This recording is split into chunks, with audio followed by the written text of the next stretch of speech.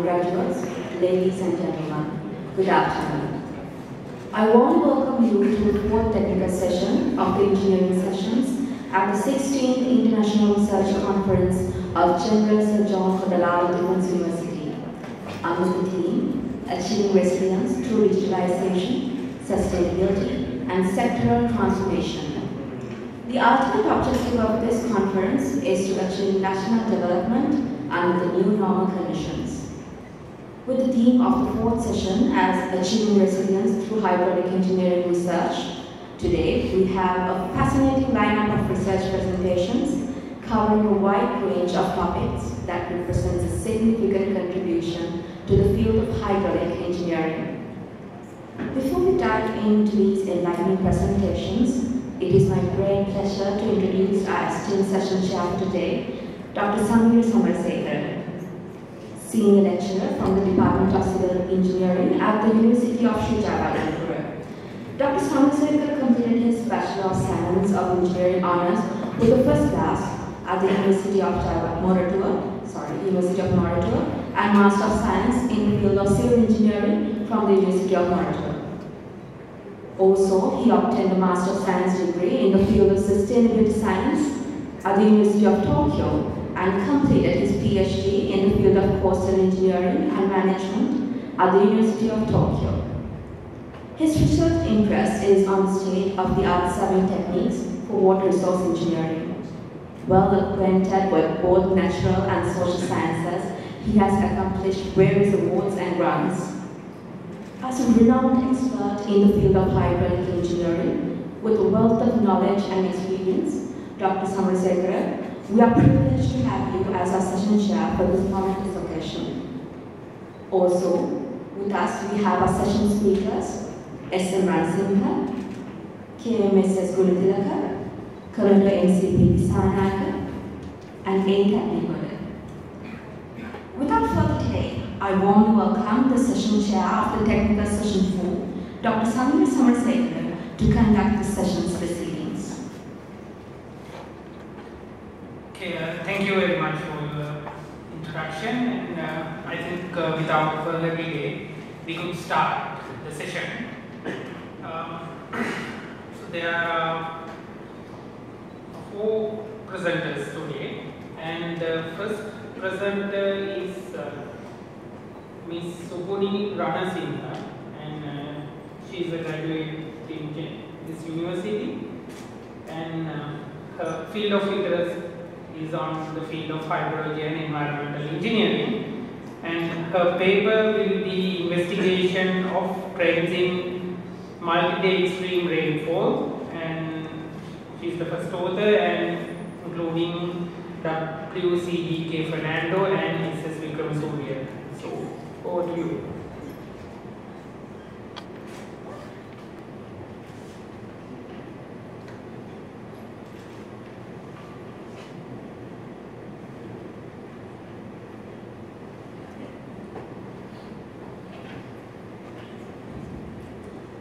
Good evening, ladies and gentlemen. I am Sameera Samarasekara, and I consider it an honor to present my research, investigation of trends in multi-day extreme rainfall in front of you all.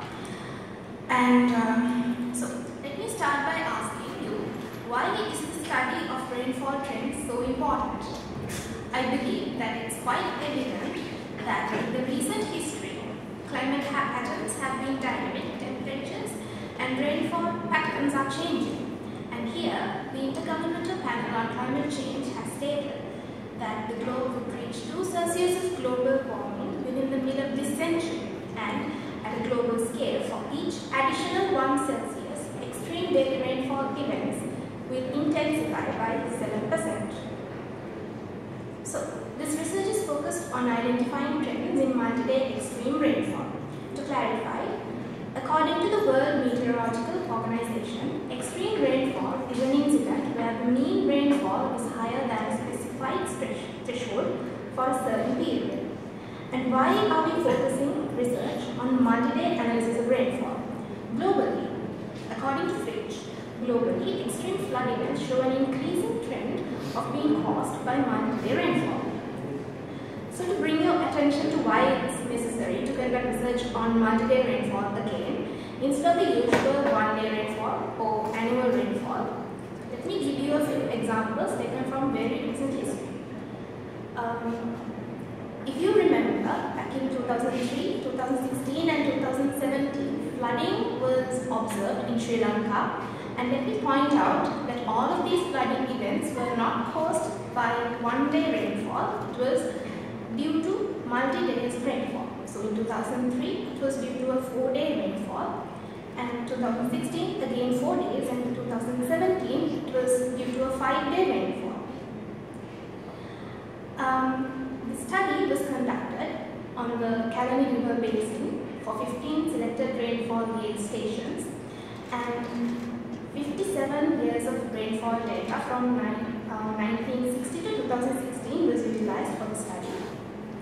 So, the objectives of this paper was first to test the homogeneity of the selected daily rainfall data for the Kalani River Basin, and to detect trends in extreme rainfall data of the Kalani River Basin using both parametric and non-parametric methods for the multi-day scale. To compare the results obtained from the modified man-tender sense-slope estimator with the results of the innovative trend analysis method, which is the recently found method. The methodology of this research was first, obtain the daily rainfall data within the Kalani River Basin from the Sri Lankan Meteorological Department, and then quality control for the rainfall data was performed using the R-Timex software, an R-based program. And then for all the rainfall stations, the data was assessed for homogeneity using the RHS-P4.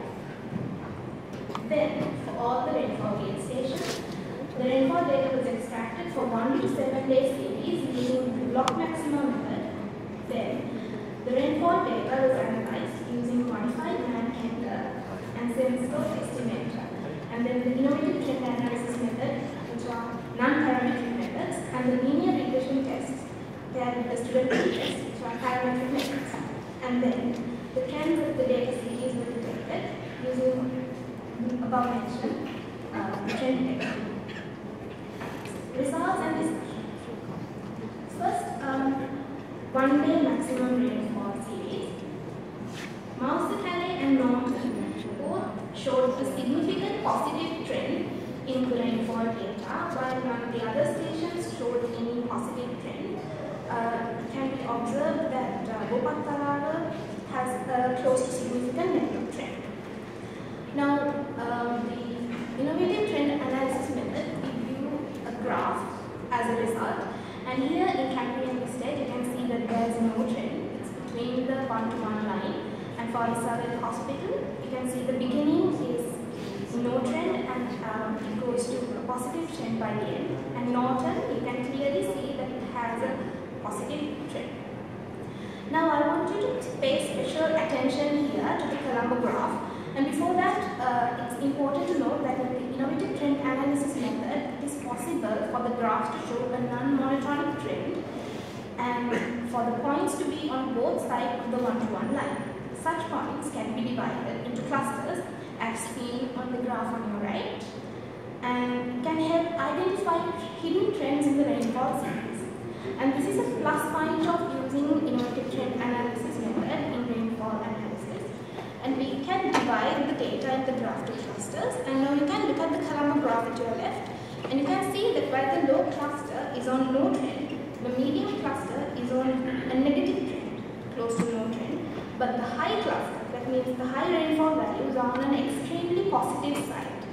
This indicates that the extreme 1-day rainfall events are drastically increasing in Colombo in recent history.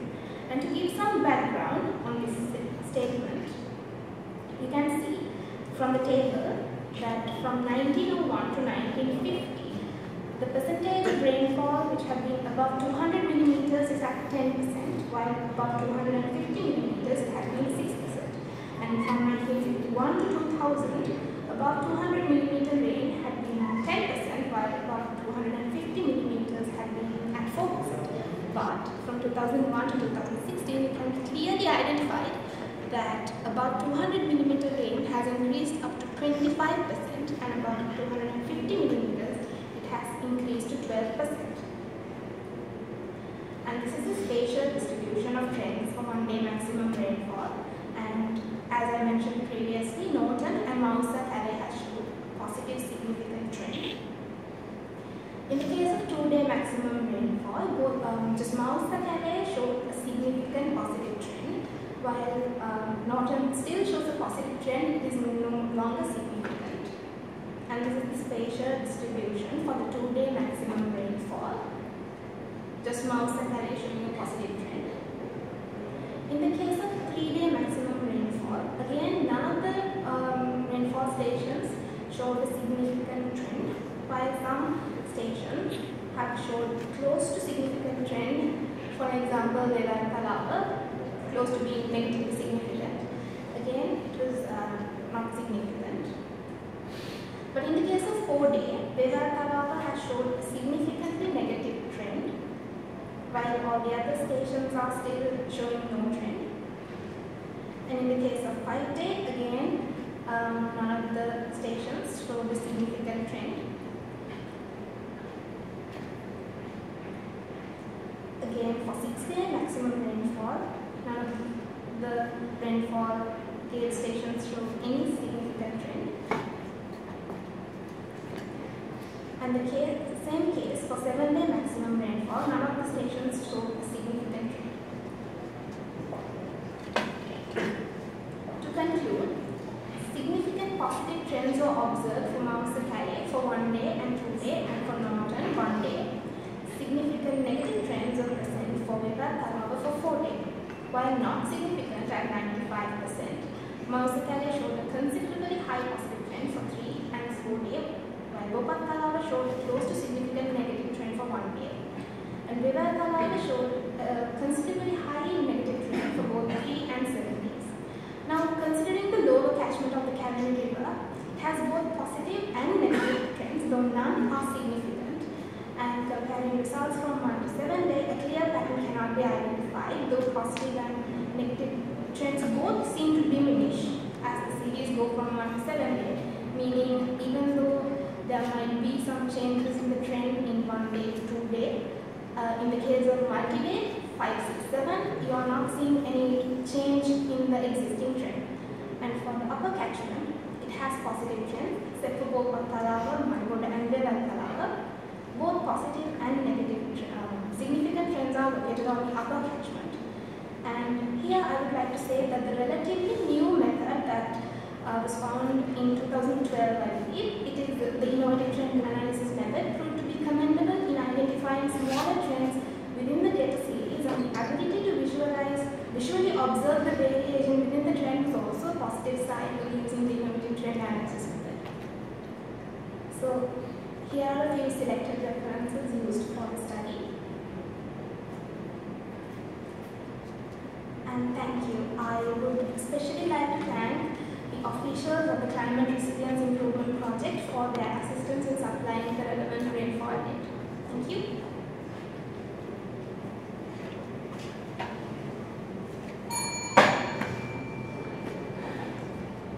Okay, thank you very much for your presentation, and it's a well prepared presentation, and I really admire it. And I think that what we feel, what we are getting in these days, this kind of extreme rainfall, right? Yes. It's a timely study, and I think the whole panel, all the members in this room might understand the importance of this kind of research. And of course, you have used novel technologies like using R, and then did some analysis, and it's a positive contribution. Maybe to start asking questions, I have one question. Actually, that question is, why did you select the catchment to this kind of a study? Because if you select something like the normal given rainfall zones, right? We know the rainfall zones, right? So we have this. So if you select several locations, or if you can get data from several locations in these kind of rainfall zones, then you can make a more wider conclusions. What do you think about that? I believe you are referring to, for example, select wet zone and a few rainfall stations. Yes. I believe that's a great idea. So the reason that the catchment was selected because Calendar River Basin catchment has been seeing a lot of flood, and we thought that it's a good chance to take this research, to conduct this research, so that we can to see if the flooding will be increasing, and thereby we'll be able to do something regarding the flooding that has been occurring. But I believe that considering the wet zone or the dry zone would also be a great idea for research. Will you continue this research? I would like to. I believe this. Then I think you can continue. We have 5 more minutes. If you have questions, you can ask from her. Yes. When I see you on the figures with the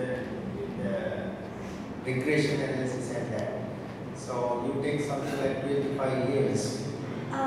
It's actually 57 years, from 1960 to 2016. Okay. What I didn't get exactly how we can predict the trend in future, or what is the exact pattern. Could you please elaborate that how we can identify such kind of consecutive rainfalls we can expect on these time periods, so and so? How we can predict that? Because I didn't get exactly the point. How we see the trends, how we identify it before it happens.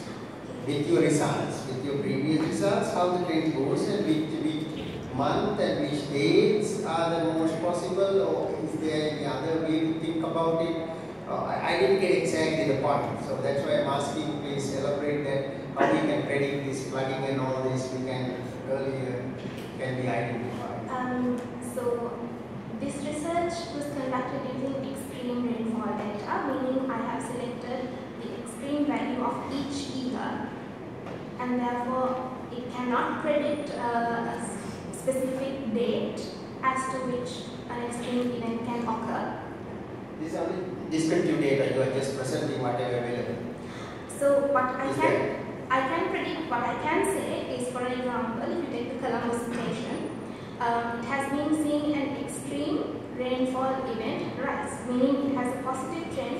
So if you were able to see the graph from the IRC method for Colombo rainfall gauge station, it has a clear rise, meaning that the extreme rainfall events will be increasing. Increasing in the period of what? It is currently increased, so in present. So compared to 1960 rainfall, for the recent history, the rainfall trends, the extreme rainfall events have increased, and extreme. So what should be the message should I take home? What should I take? Because I didn't get any exact. I saw that okay, there are heavy rainfalls these days and these times and so and so. But there should be a message for us to bring. Yes, because the increment of extreme events is crucial in the construction of dams, for example. Because in the case of extreme rainfall events in dam construction, if a big event occurs, that means the dam will be in a dangerous situation where it can fail. Yeah, but when it's happened, you will tell that. But before happened, how? So now we know that the trend is increasing. We can prepare for that. So this is I believe that your questions are quite good, but these are for future researchers, and I believe I would like to take your questions as Chair suggested for a further research instead. Okay, because I thought we can see the trends and we can predict something for periods and all this. Okay, thank you very much.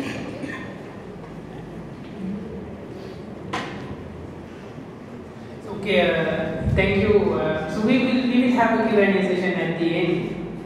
So you can ask questions at the end. Okay, thank you very much for your presentation.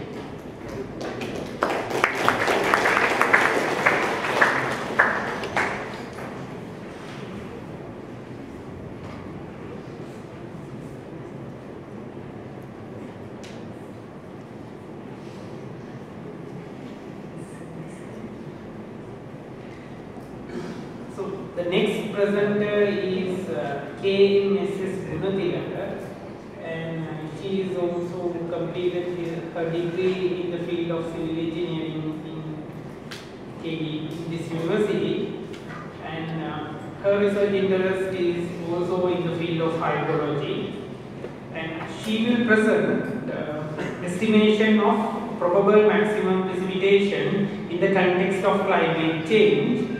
So, the main author is KMSS Gunathilaka together with WCDK Fernando and SS Wickramasuriya. Over to you.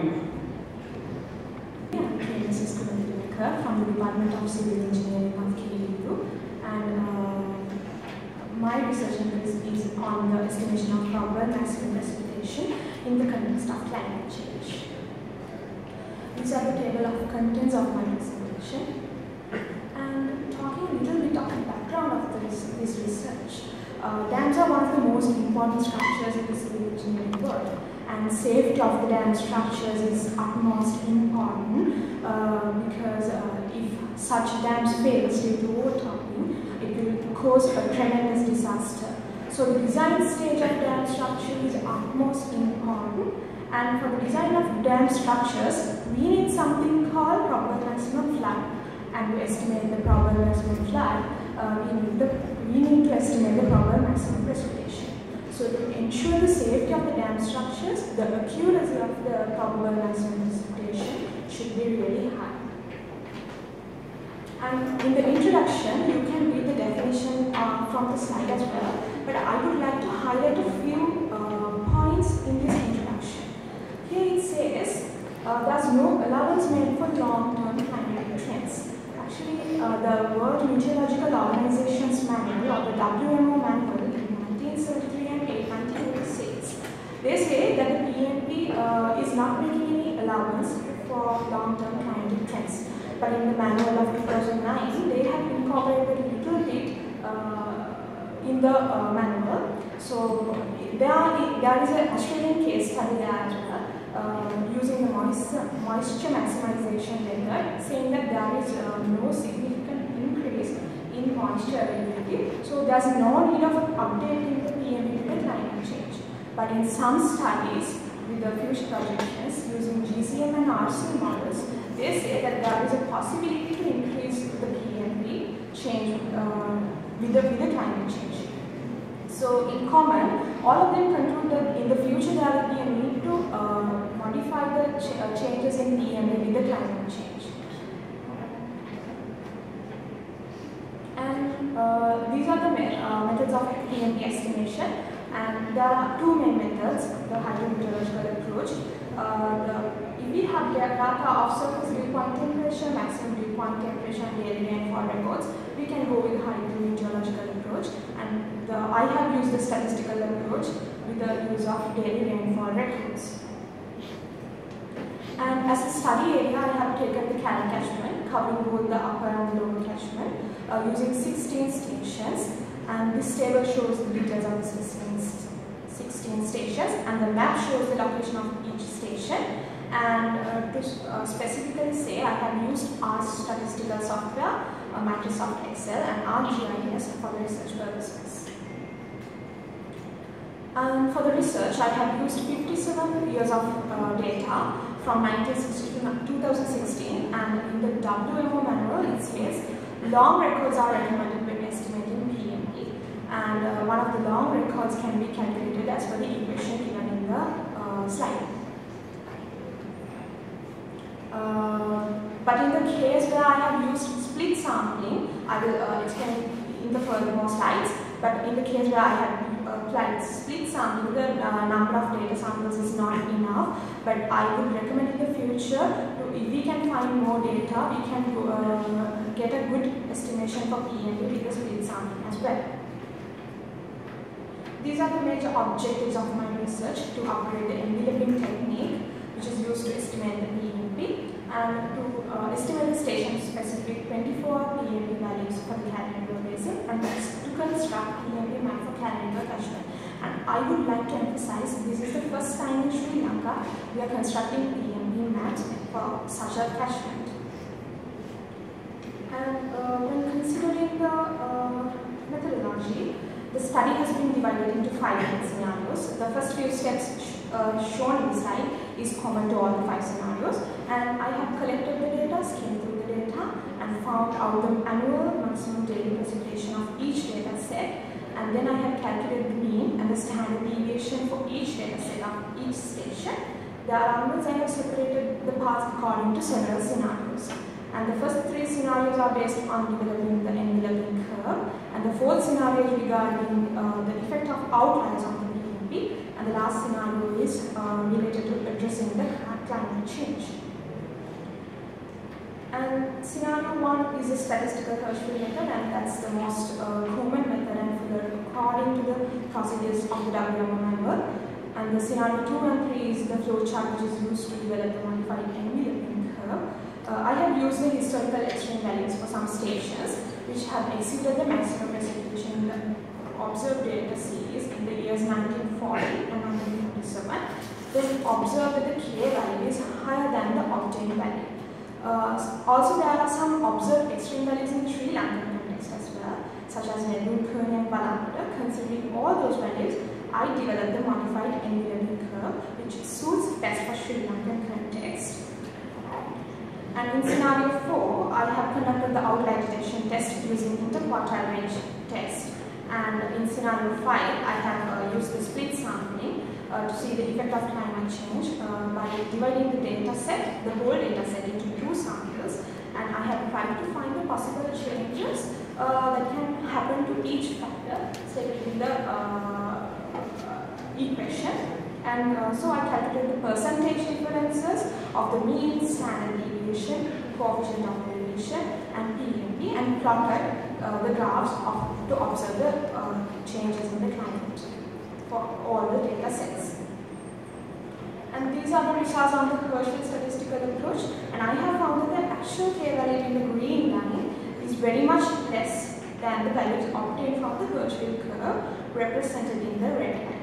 So the very high K values may lead to overestimation of PMP. So the need of modifying this curve enhances.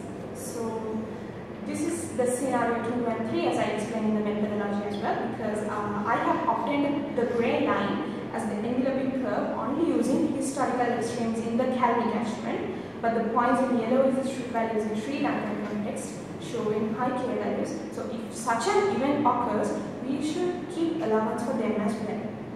So the point of modification starts or it is decided as Km at 14.8 from the Sri Lankan extreme value.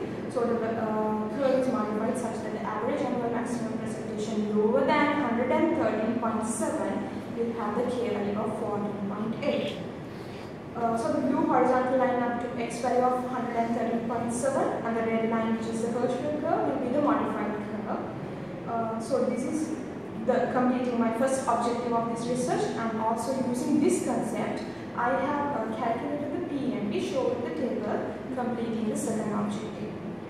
And in the higher annual average maximum daily precipitation also, I observed that we can modify the curve furthermore, bringing the curve down.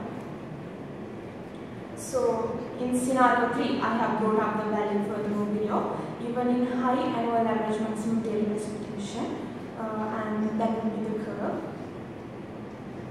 And scenario 4 is detection of outliers using IQR or the interquartile range test, and the stations highlighted in pink having only one outlier giving the PMP value same as Hershfield method, and the stations in grey have 2 outliers which reduces the Hershfield value, and other stations have no outliers and the PMP is greater than the actual Hershfield PMP values. So the effect of outliers should be considered when calculating the PMP. And this is addressing the third objective of my research. These are the maps developed for the Hershfield PMP as scenario 1, the maps for modified curve as scenario 2, and the maps for the effect of outliers in scenario 4. And I would like to emphasize again, this is the first time in Sri Lanka we are developing such spatial temporal PMP maps. In the initial stage we developed it for the Kalvi catchment, and we are hoping to develop it for the whole Sri Lankan context. And these are the results from the split sampling. Here I have plotted differences of the splitted data sets and the whole data set. As from the graph, there is no much difference seen in the mean, but in most of the stations, mean has slightly increased in the second data series. And in the percentage difference of standard deviation, we have obtained a high standard deviation in the second series. Noticeably, in column, you can see it from the graph, this may be due to the presence of outlier effect as well. Since the standard deviation is increasing, definitely the PMP will increase in the second data sample. Here we can see the PMP in this station column has increased a lot because of the increase in standard deviation. But the mean has not changed much, so we can come to a conclusion that there may be a relation between the percentage increase in standard deviation and PMP. When I plot this graph, I found out that the percentage increase in standard deviation varies linearly with the PMP. So it is clear that to see whether there is an increase in PMP with climate change, we can check the change in standard deviation. But here, although standard deviation increase in a large amount, the change in PMP is very low. So we can come to a conclusion that there is no need of updating the PMP values with the climate change. But as also observed in the literature, if the climate trend keeps increasing, we may have to update it in the future.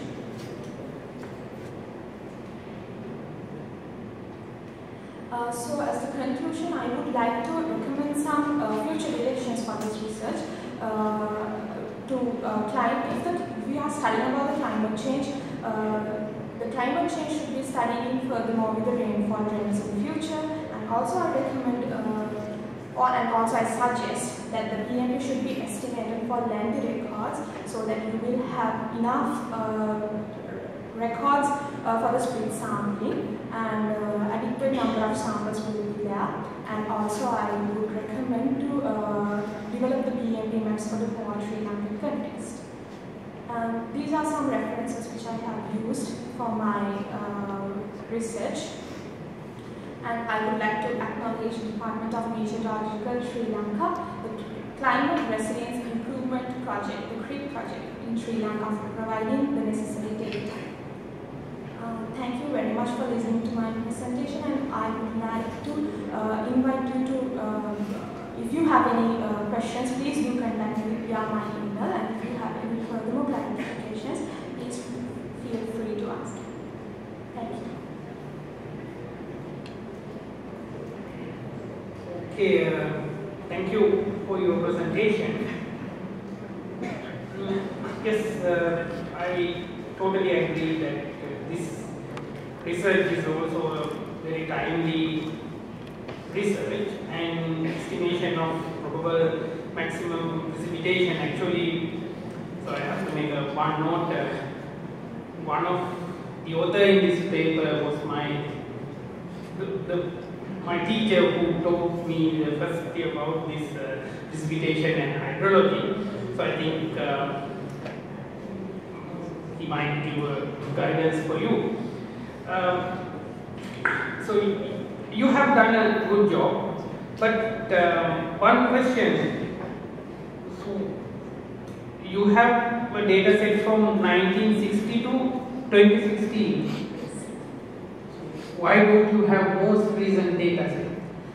So actually, it was unable for us to take the data sets from the meteorological department. So in the future, we are hoping to add some more data and most recent data. And also, I would like to say that in the future, we are doing some future projections as well to estimate the future projections which have been done. What are the changes that have been done to the climate change in the future? Okay, thank you. And so one of the suggestions to your research, right? So you said that what your plan is to develop PMP maps kind of a thing. But my suggestion is don't think about developing something like this kind of hard copy maps, but try to develop some database or something online accessible platform, then all of us can access such kind of thing. But if you limit this kind of design charts or something into a book, then most of us will not have access. Then again, I think if we need to do similar similar study in the catchment area, then again we will buy data from the department and do the same study. Then we don't need to reinvent the wheel. Then in that case, instead of developing hard copy type maps, try to develop something in online thing everyone can access. And for the audience, we have limited time, but of course surely you will have time at the end to ask questions. So we will move to the next presenter. Thank you.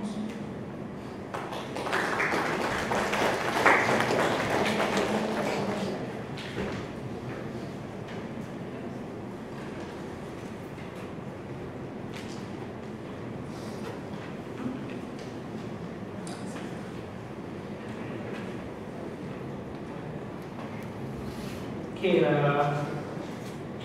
the next presentation is preliminary wave energy assessment to set up a breakwater type oscillating water column ocean wave energy converter at Hambantota port, Sri Lanka. And the presenter will be MCP Dissanayake and the other author is S. Hikkaduwa. Of course, he is a chartered engineer, and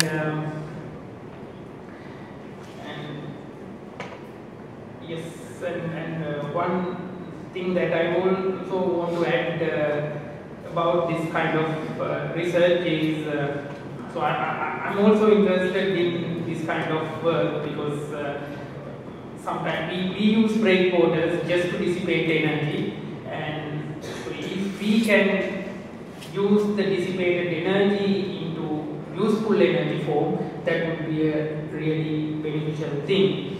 So I think you will have a good time and into low pressure pneumatic power. Subsequently, this pneumatic power is taken out by turbine and converted to electric energy through a generator. There are two types. Here left side, it's a fixed OWC. Other one is floating. The fixed one is installed at shore. The floating one can be used at sea. This is the breakwater type OWC, which is in Spain. We focus to fix a OWC at Hambantota Harbour. Then I studied in depth in this particular OWC and found that the breakwater type is the best one. The end of the presentation you can see it. That's why I wanted to show this slide how it is comes. The global potential of wave power. The world's total wave resource has been estimated, that is 2 terawatts of energy, that equivalent to the world's electricity consumption. How much of it can actually be recovered, harnessed into power, that is 0.5 terawatt. Needs to develop a system that cope with extreme condition of open waters. What happens, the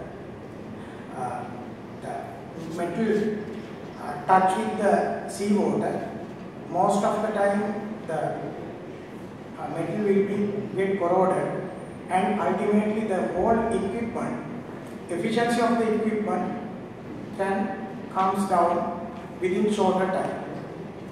High cost associated with wide scale deployment. All the OWCs are in prototype mode and the research level. No commercial venture comes up due to high cost. The ocean energy system assessment project the worldwide installation capacity of 337 gigawatts by 2050. Potential area of wave energy in Sri Lanka.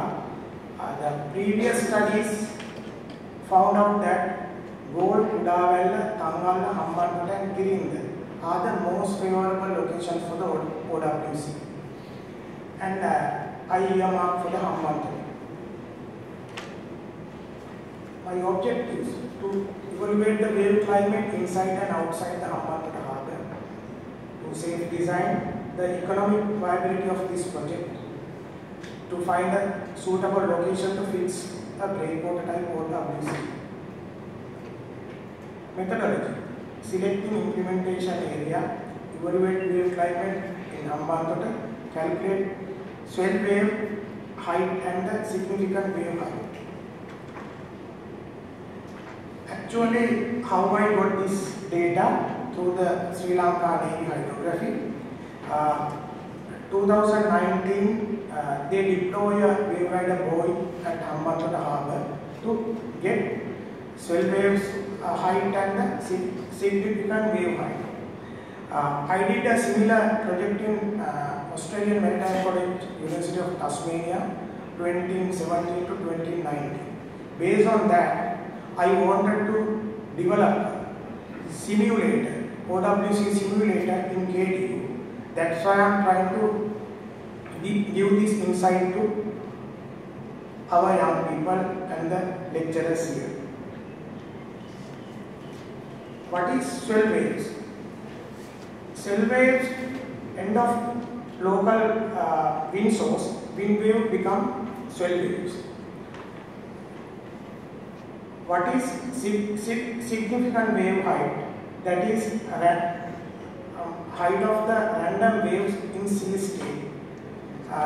Generally, suddenly the waves comes up, right? That wave is the significant wave height. With this,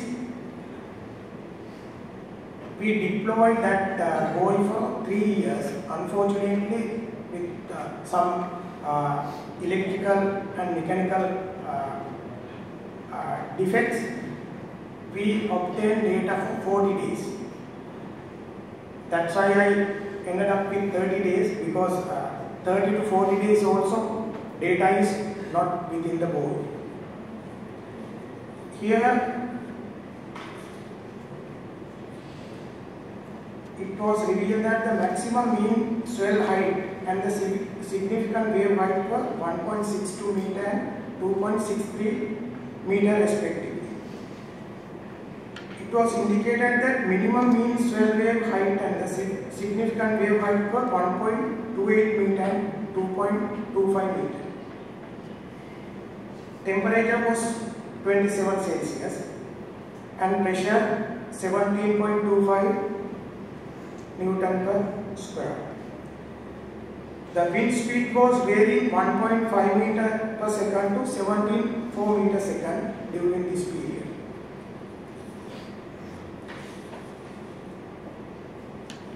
This is the Hambantota harbour, and there is a white circle.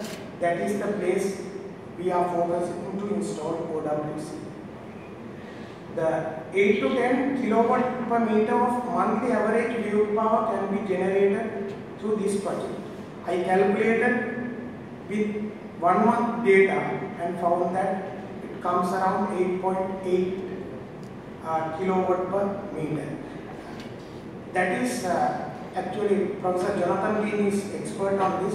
I asked him, he said this harvesting is enough to set up a good breakwater OWC at Hambantota. Depth also sufficient. The inside 17 meter and outside 14 meter is there.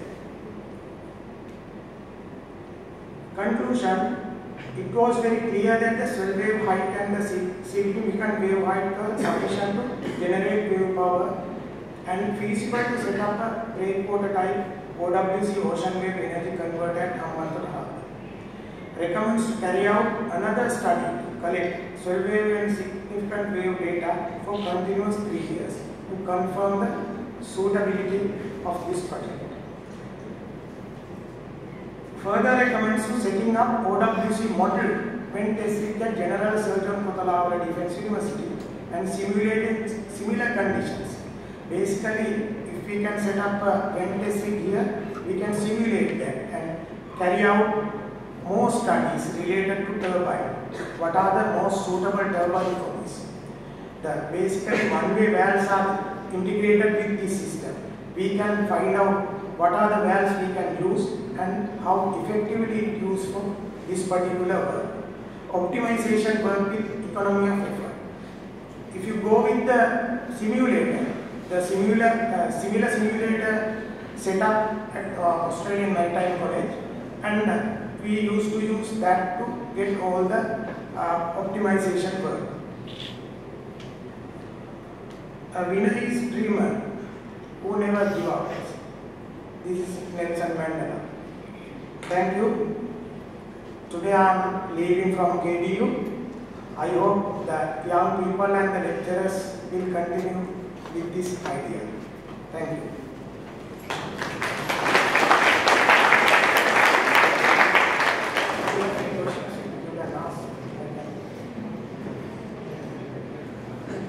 Thank you for your presentation, and so I think you can leave KDU, but you should not leave the idea. No. Basically, I am trying to practically work it out in both.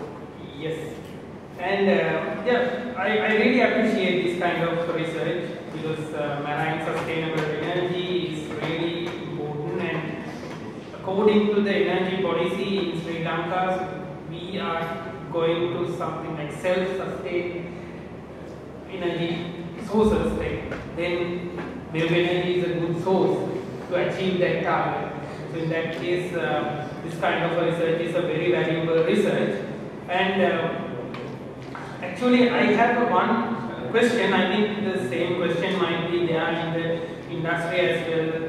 If they want to invest on this kind of project, according to one of your slides, you said the available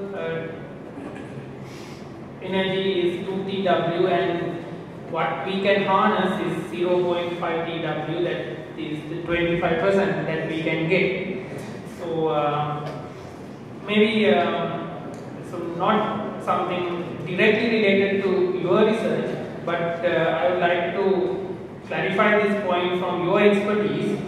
So that is, are there any development or research going to increase that 0.5 value to a higher value? So then I think then the investors will invest. Yes, it's a good question.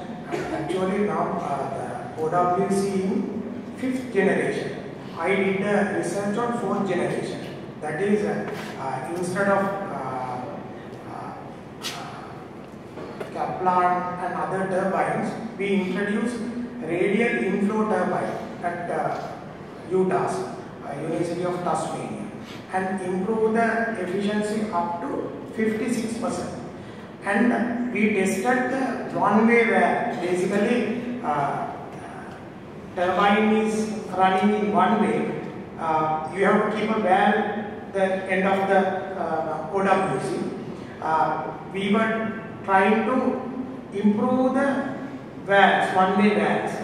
Right? Similarly, I hope still the 5th generation research is going on at AMC, and people are working with that. Most probably they will be able to get more than 25% of energy from this OWC. Okay, thank you very much for your clarification, and I have one request from you, right? So I think this kind of research is very important. So I think we need to encourage our young people, like young people in the school children, to do research and make an interest in these kind of things. And I would like to make a request from you. Is it possible to you to write a Sinhala newspaper article? So then I think this kind of idea will really go to the normal people in the country, and then they will value this kind of things, right? So what my feeling is, in our country, many people blame that engineers, we are not doing something for the society, and we are there, and they don't know whether we are doing this kind of research. And whether we are trying to do this kind of innovation. So I think this kind of thing should not hide in this kind of English symposium proceedings, but it should go to general people in the public. So that's this is just a request. What do you think about cost complex if you compare with the solar or the other? It is huge. It is huge. That's why per kilowatt hour. No, I don't have that data, but it is huge. That's why still in the research stage, there is no country went for commercialization till now. No, 100% this will come because fossil fuel is depleting. Obviously, we have to go for something else. Will you get compared the wind energy? No. Solar is good for tropical countries, not for Australia, not for Europe, right? They have to go with this.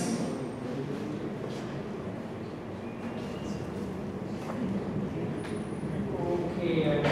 And the doctor, I want to add a few things to the first question what you raised.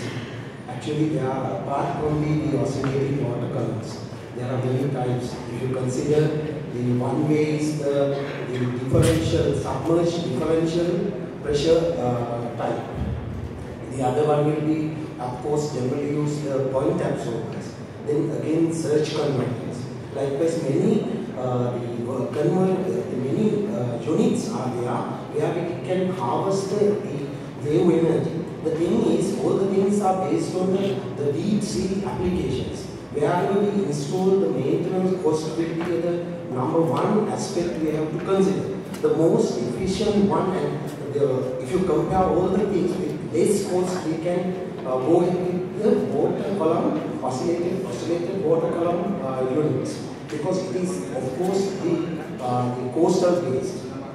And many researchers are going on around the world regarding all the types, and I also feel like if you consider the oscillating water column type, that research, if you increase much more interest in the society, that will be more beneficial for a country like us, of course. And it is considering the financial aspects also, like our country, and it is very much beneficial for the country to go ahead with this type of research rather than the other types. Thank you. I also totally agree. Thank you very much for your briefing. We will continue questions at the end.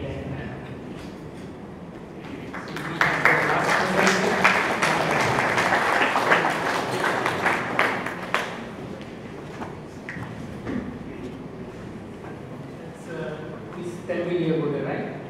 So, your presentation titled the application of HEC-RAS 2D model to simulate Scour depth around beach piers. It's a case study on Hanwella beach, Lanka. So you are the first author, and K.G. Silva and N. Wijayaratna are the other authors. And yeah, so what do you?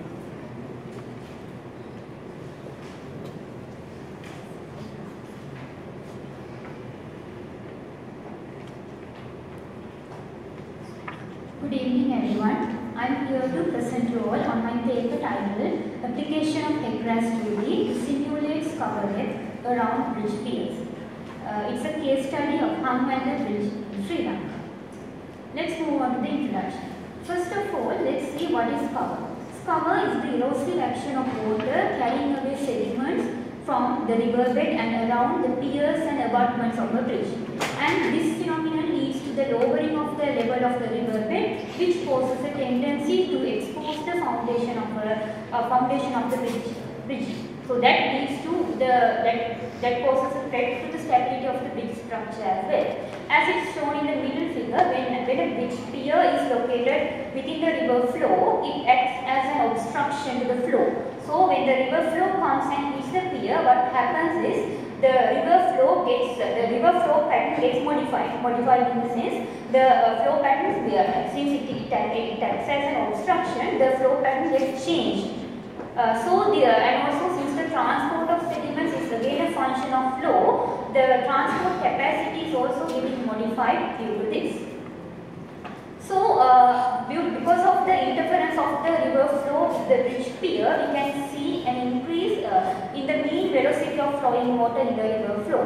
And three principal flow features can be notified during this phenomenon. So, first one is the downflow at the face of the pier. So, in the downward direction, there will be one flow, the horseshoe vortex at the base of the pier, and finally the wave vortices formed at the downstream direction of the pier. So, this vortex action basically removes the sediment from and around the base of a pier, causing a hole around the bridge pier. So, as it is shown in this figure, when it comes to the total scour depth around the bridge pier, it is a combination of basically three types of scour. One is the local scour, the contraction scour, and then the long-term bed changes. So, as I already told you, scour depth, the term, it represents the amount, the level by which the riverbed lowers around a bridge pier. As per the records of the Road Development Authority Sri Lanka, many bridges in Sri Lanka have already been subjected to this threat of this scouring, right? But many studies have not been done focused on this issue yet. So, as it is shown in the figure, this is Margol Bridge. This bridge also had collapsed in the year 2006 due to abutment erosion and scour damage. Apart from that, there are several bridges which have already been subjected to scouring, and none of the studies have been done on this issue yet. So, in my study, I am focusing on the development of a numerical model by which I can estimate or predict the depth of scour hole around the bridge pier. After a comprehensive literature study, on a different kind of software which is available for modeling, I selected HEC-RAS model for the analysis, and also this software is freely available for use. In literature, there is many evidence of using this software, but in one-dimensional approach. So, when it comes to scouring, it's basically not a one-dimensional activity because of as I explained in the first slide, there's a downward flow which is also created because of the interference of the river flow with the pier. So, I selected the 2D modeling approach for my study. So, in this approach, basically a two-dimensional numerical model is developed using the HEC-RAS software by coupling the hydraulic model with the sediment model.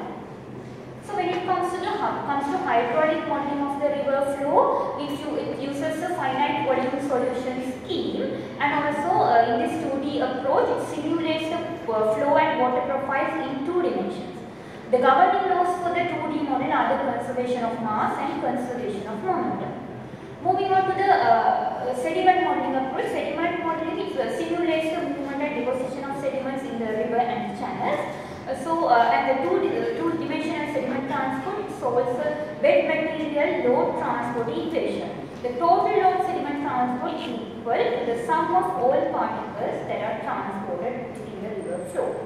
Moving on to my case study, I selected a bridge which is constructed across the Hambantota River in Sri Lanka, that is a Hanwella bridge. There are several bridges, there are about 14 bridges, but based on the availability of the bridge geometry data and also other boundary condition data which I need to feed into my model, I selected Hanwella bridge for the analysis.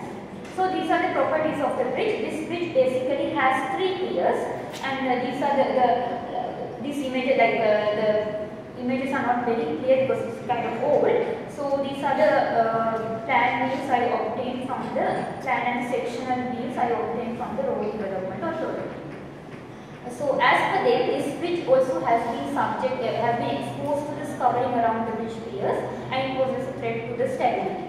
When we concern about the River basin, major flood events have occurred in the years 1980 1989, and then after that in the year 2016.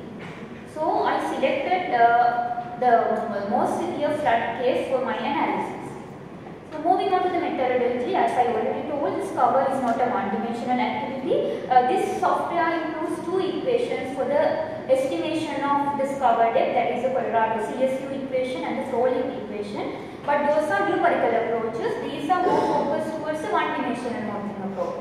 But I didn't use those equations to estimate the Scour depth. What I did was I use by doing the modeling, I estimate after running the model, I obtained the level by which the river bed has lowered around the bridge pier. So the hydraulic model is combined or coupled with the sediment model in order to get the river bed level change. So the total transport formula is used over here. The main advantage is the reduced computational cost since it requires one less transport equation solution. So this is the total bed change equation. Moving on to the two-dimensional hydraulic model, let's see the inputs. The modification of river bathymetry. When like this, I obtained the LiDAR data, but LiDAR data just has a surface level elevation. So in order to get a more realistic view of the bathymetry of the river, the river cross-section data was available for the year 2003. So those cross-section data were fed into the model, and geotiff was combined with that. The geotiff was combined with the LiDAR data in order to get more clear terrain of the bathymetry, more clear terrain of the location. So as you can see in this figure, the red color shows the combined terrain which was used for the model. Moving on to the land use data, the Kalani River Basin is basically the lower Kalani River Basin is heavily urbanized, and the suggestions of Chow were taken into consideration in assigning Manning's N value. A separate polygon was created along the Kalani River in order to assign Manning's N value separately, because that is a method, like I had to adjust the Manning's N value in order to calibrate the model. Then the boundary conditions. So in order to run the model, two boundary conditions were needed, one at the upstream and one at the upper. One is the upper boundary condition and the other one is the lower boundary condition. So based on the availability of data, upper boundary condition was used as the Hanwella flow hydrograph was used, and then the downstream boundary condition was used as a tidal value. So these are the tidal values which were fed into the model. So calculation time step, the bridge piers were embedded into the terrain. So after getting the combined terrain, virtual clone of the terrain was created, and then piers were embedded into that. So as you can see on the figure, so computational time step was taken as 1 minute, and it was adjusted based on the Poran number. This Poran number is basically used to ascertain the time step in the software. Then moving on to the sediment model and the inputs. The sediment model performs well with the shallow water equation, and in this software the sediment model has the capacity to calculate the sediment transport for each grid in the mesh. Then Kalani River bed gradation. So particle size distribution analysis was done for the river bed samples taken at several locations along the Kalani River in order to fill it into the model. Then initial conditions and transport parameters. So the move method was selected. This was also selected based on a comprehensive literature study, and the method which is very applicable to the based on the other parameters that were already fed into the model. This method was also selected. Then the development is two-dimensional in nature. Actually, the sorting method was adopted. So the sediment boundary condition, the rating curve boundary condition was adopted. This also the data was available with the Central Environmental Authority. Moving on to the results. So initially the hydraulic model was calibrated and verified before coupling it with the sediment model. So this shows the comparison of the water levels which I obtained from the model as well as the observed data. So the model performance was evaluated using the statistical parameters R squared, NSE and the root mean square error. So those are the values. Then the values are in an acceptable range, and also then the sediment modeling output. The sediment transport model was executed for the 2016 flood event. once the model is run, it provides the bed level change. So, and as you can see in this figure, the 3 piers are shown because this bridge has 3 piers. So, the green color line shows the initial elevation, and once after the model was run, after the 2016 flood event, the bed level, that is the most severe flood event which has occurred in the recent past. So after that flood event, the amount by which the river bed has lowered. So the total amount by which the river bed has lowered around the bridge pier provides the cover depth, total cover depth. But in order to validate this model, data was not available exactly at the bridge site, but there were cross-section data was available with the irrigation department at a distance 20 meters upstream from the bridge. So that data was compared with the data I obtained from the model in order to validate the model to a certain extent. So after that, after validating, these are the results I obtained.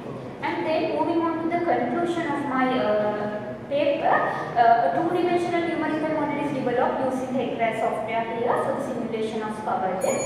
Calibration was done by changing the matrix coefficient and the sediment transport function parameters respectively. River bed level change around the bridge piers was comparatively high. So these results indicate that HEC-RAS 2D model is capable of depicting the bed level change associated with the formation of cover holes.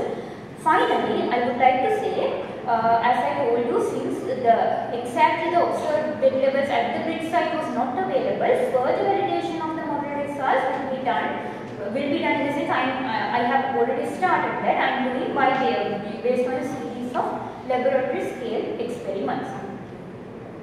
So these are the references, and I would like to thank the Civil Engineering Department of the University of Hikkaduwa, and also thank you very much for listening. If there are any questions, you can ask. Thank you.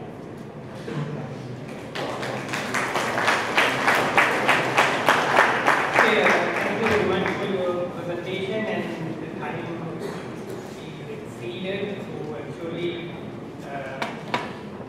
we don't have time for Q&A for you, but I will ask one question from you.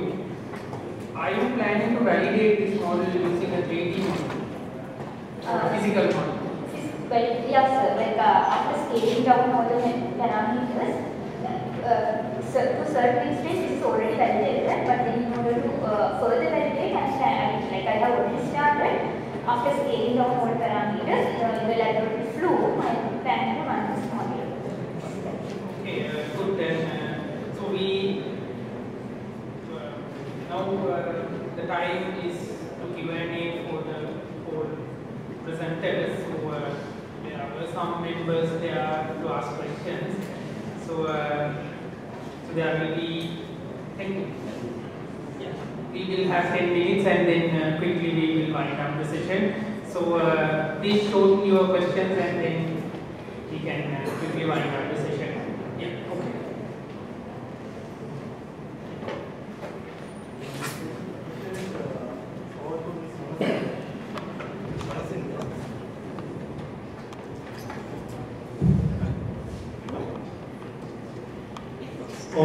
Ranasinghe, you were talking about the flood and the extreme rainfall days, right? So have you, in your study, have you correlated the extreme, have you by any chance, have you correlated extreme rainfall event with the flood event in your study? I'm sorry, your question is, have I correlated extreme rainfall events with floods? Yeah, yes. Have you? So, my study is on extreme rainfall trends, right? So, what the study gives is, if there is a trend in the data series that I have, it will show a positive significant trend or a negative significant trend. What it shows is that in the future, you will be getting extreme rainfall events more so than you're getting now, or you will be reducing in the future compared to what it is now. So, to answer your question, no, it has not been compared with flooding events. Because I saw some slide about flood. Yes, that was to say that in the case of flooding events in 2003, 16 and 17, all of those have been caused due to multi-day rainfall. So not just one day of rainfall, but multiple days of rainfall. So again, you may try to correlate the multiple rainfall with flood. With flooding, yes. Because most of Sri Lankan studies have been focused on one-day rainfall or annual rainfall, not multi-day rainfall. So I believe that it's important to focus on multi-day rainfall as well, not just one day and annual. Okay. In future, you may consider like for flood events, not only the multi-day rainfall as well as the land use pattern, the drainage facilities, which also can be considered while we are correlating the flood with the multi-day rainfall. And those factors has to be also playing a vital role. Yes. And my second one question to engineer.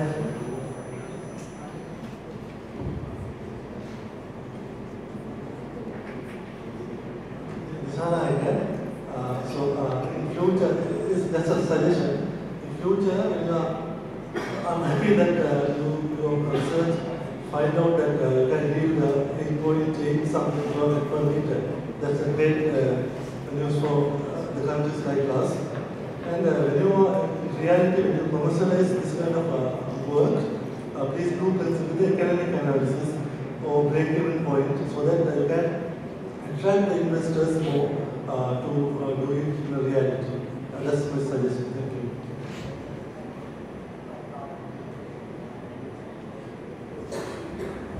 So, right, if I ask a question, yeah. And my question goes to fourth presenter. I would like to ask, that's a very interesting research, and I have seen you have the paper from UOW, so yeah, like I was working in the same field, Yang's paper. So we are looking at the vertical velocity and this influence of vertical velocity in the scouring effect. So I really would like to know any plan to, because you talk about physical modeling, Yes. and any plans to measure vertical velocity component in the physical model, if so, how? As of now, madam, like we are just focusing on getting only estimating the depth because based on the availability of the instrument with us, it is we are unable to measure it. But then in future we will see what, like in order to extend my research, maybe we will focus on that as well. We get the available resources maybe from foreign funds as well. Like, so at the moment, right? No. Yeah. That is the issue. So another question is, when you are measuring the depth, Yes. so have you considered the geometry of the bridge pier? Yes. So I mean circular.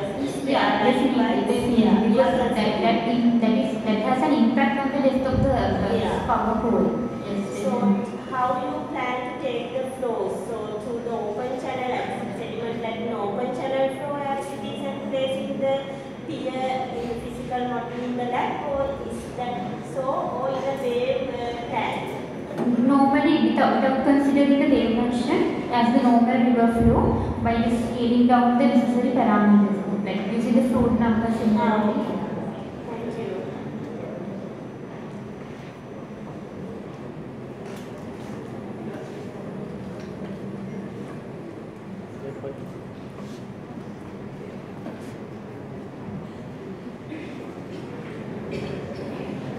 Thanks. To comment on Dissanayake, so in the economic analysis, I think also it's very important about the way energy conversion devices provide amazing base load. So when all the other renewable sources are failing, there's one more to keep going constantly to provide energy at a price better perhaps than other sources because of that timing. But one aspect is definitely the power distribution. It affects every renewable source. Do you know if that bay you're selecting has actually got sufficient power distribution right now, or would that have to come in as well for the infrastructure?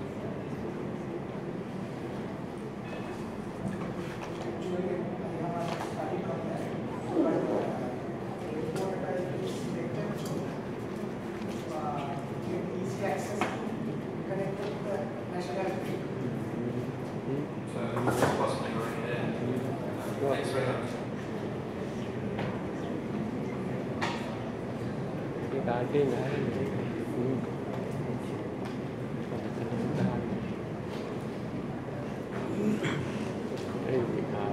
Are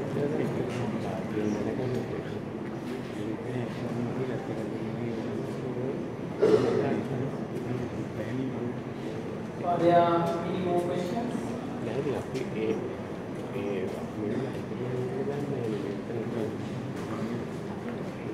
We have 3 more minutes, so if you have a question, you can ask.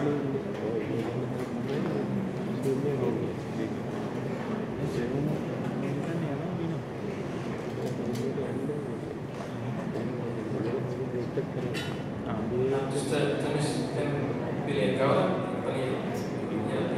so your model, so it's three-dimensional. So does it assume a cylinder shape for the gear, or could you actually adjust it to have a slightly different shape than a cylinder? Yeah, like when it comes to the Hanwella, the shape was symmetrical, but if it is different, definitely I can accommodate that as well. You can modify it. Yeah, I can model it for Because black bodies and free surface are actually quite more common than you think. Yeah. In a lot of different fields. Thanks very much. Thank you. Okay, thank you very much for your active participation, and I really value your contribution for these presenters. To sum up the session, I would like to add a few comments. All 4 presenters did applied research, and all these applied research are really contributing to the real world issues. So that's a really beneficial thing for this country, and I believe all the members here I understand the value of hydraulic and water resource engineering, and so that's they are really giving a big contribution to that field, and we have to appreciate that contribution. And to sum up this thing, so I would like to make a small question, not small request, because I'm something like I'm volunteering in SLAS, CPS, that is it is for the promotion of science. It's a special committee to the promotion of science. So what we have realized in that committee that when we need to promote the science, so we have to go to O-level schools. That is the place where students select whether they will go in the science stream or the common arts stream or whatever the stream. Then so what we feel is like these students, they don't get much more scientific information to the local community, because most of the students learn in the Sinhala or Tamil language. Because of the language barrier, these things are not going to them. So one thing is in this conference, also it's an English medium conference, and many young students cannot understand. So my advice is like, it's not something like scientific articles, but some more general layman type of articles. If you can publish in local newspapers, and maybe another conclusion that you can do is you can publish these things in Sinhala language or Tamil language if you are really good in Facebook or social media, then other people will read it. So that's one good contribution that you can give this research. You have to bring this research into the layman people and local community, because these are really applied research, so they will really get benefited. These are not something philosophical type of research. So in that case, you can motivate young people to join the science stream and do much more beneficial research. So that's one request that I want to sum up. And yes, and so I think KBU is really doing a good job to this kind of applied research, and I would like to say, I would like to appreciate that contribution that is given by the KBU also to the field.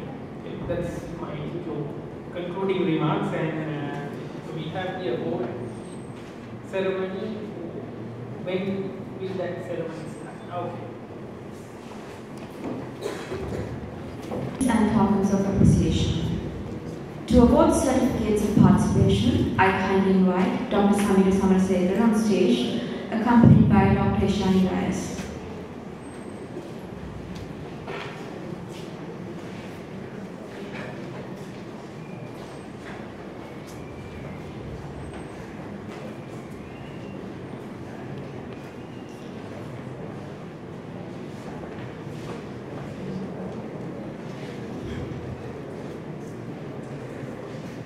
I invite the authors, Ranasinghe,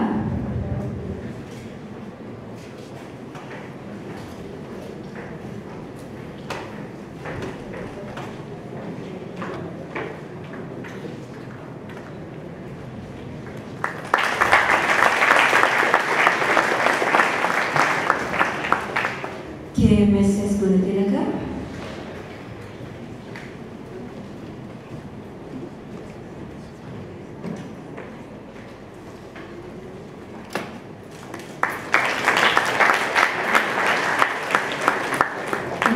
Dissanayake,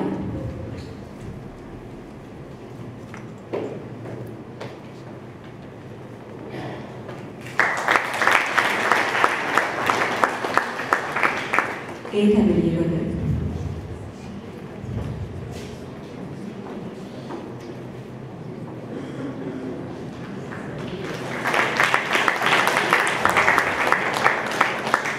Thank you, Megan. So I kindly invite you to remain on stage. Now I cordially invite Professor Wijayaratna, Dean of Faculty of Engineering of Research University, accompanied by Head of Department of Civil Engineering Department of KDU, Dr. HEC-RAS, to present token of appreciation to our distinguished chair of the session, Dr. Sameera Samarasekara, to appreciate his efforts in leading this conference session and making this conference.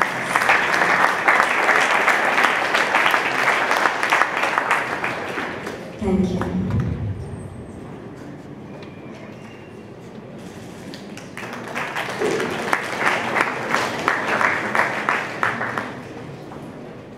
Thank you. So, Madam, I kindly invite you to remain on stage.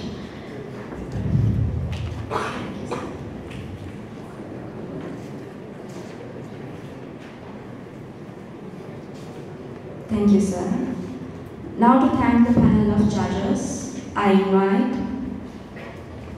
Professor Wijayaratna, the Dean of Faculty of Engineering, to present tokens of appreciation for their collective efforts in selecting the best paper of the session for the International Research Conference of KDU 2023.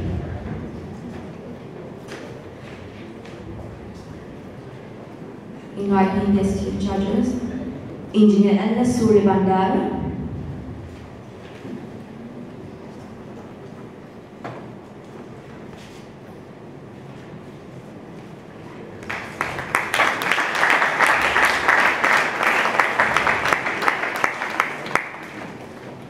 Dr. Piers Ranasinghe,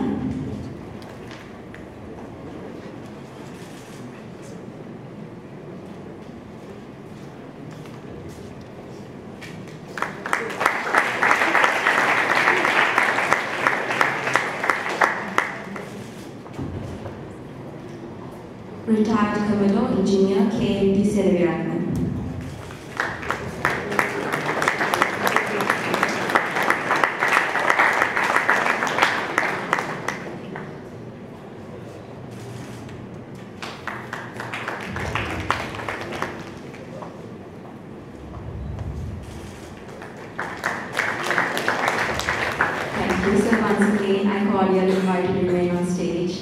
As we have arrived at the most anticipated moment of the day. To recognize the most outstanding paper, we have with us from Wijayaratna. Engineering, Cluster 2, Automation and Development Engineering, Cluster 3, Electrical and Electronic Engineering, Cluster 4, Biomedical Engineering.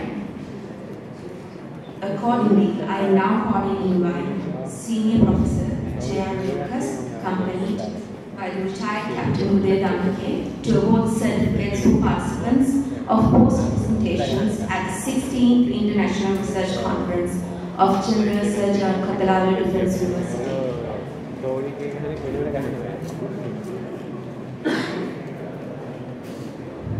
Starting off with Postcaster 1, Mechanical and Process Engineering. Design and fabrication of a component sorting machine, authored by D.N.R. Pereira, R.N.A. Rajapaksha, K.G.C. Harrison, D.H.R. Wickramasuriya, and P.P.S.S. Precipitation. I kindly invite the presenting author to receive your certificates.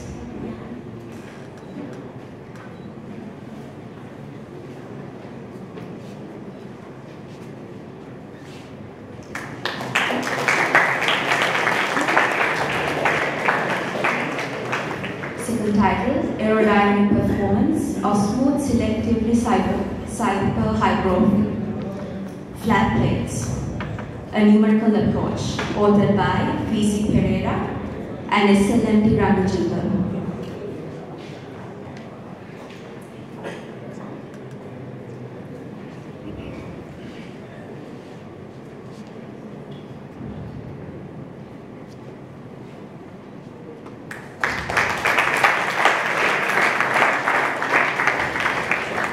Development of a novel sanitization method of aircraft laboratory, authored by A. Prabhaharan, D. Jayawardenapura, and T.G.T. Piers.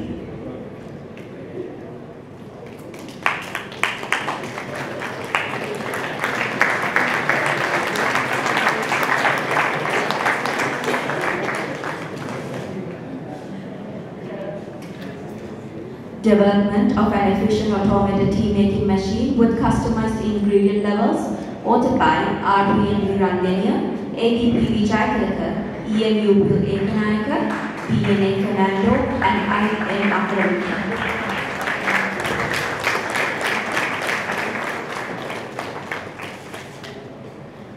Water treatment efficiency of aerator of roughing filter in treating groundwater. A case study of Multiday of Sri Lanka, authored by M.V. Sutharsan and N. Anoja.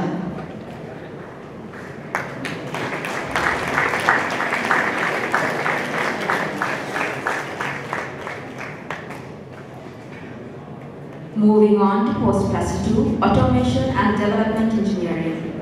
First title, Gripper Enhanced Fabric Cut Piece Sorting System Based on Defects, authored by P.C. Hevavikarana, LTUD Wickramasuriya, T.N.N. Rajapaksha, P.S.H. Pallegolla, and H.D.I. POVD.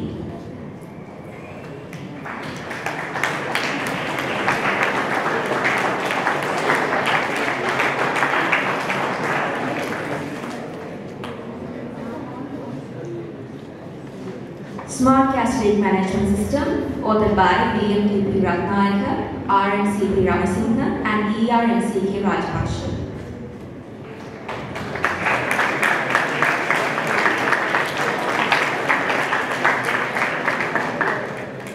Development of an automated clothes bank system, authored by M.L. Saputantri, G.K. Dhananjaya, J.A.C.A. Pereira, and U.N.D. Wijayaratna.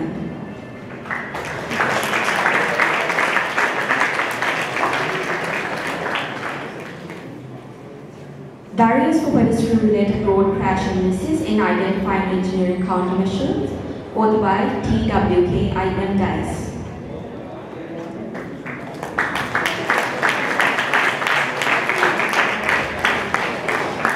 Moving on to Postclass 3, Electrical and Electronic Engineering.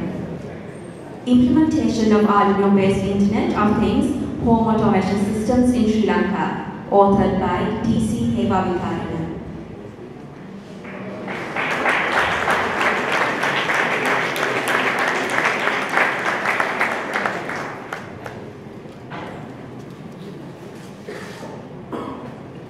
Development of intelligent outdoor camera sabotage detection system for large-scale camera systems using deep learning, authored by K.U.R. Marapana, S.M.K.K. Sirivardhana, M.S. Gunathilaka, H.K.A.Y.D. Kodithuappu, and T.L. Vivavardhana.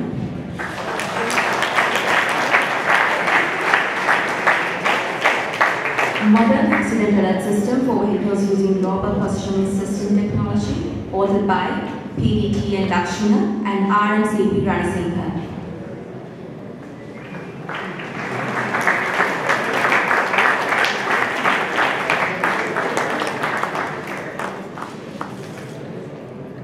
Design and Development and E-Rectro as a Sustainable Energy Solution, authored by NCP Dissanayake, KREMSP Ekanayake, RDM Wijayaratna and MCH Chandrasuri.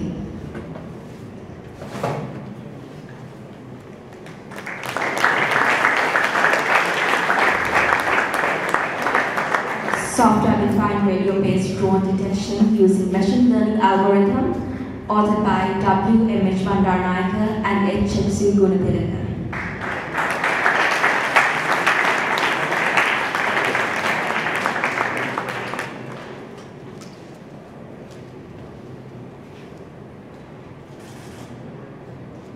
Moving on to post-doctoral biomedical engineering. First title, Indoor Human Pelvic Assistive Robot with fall detection capability for the elderly and the differently abled, authored by S.S. Jayawardenapura, PCG Soiza, AMSE Senaratna, EC Padmasiri and PSG Palleula.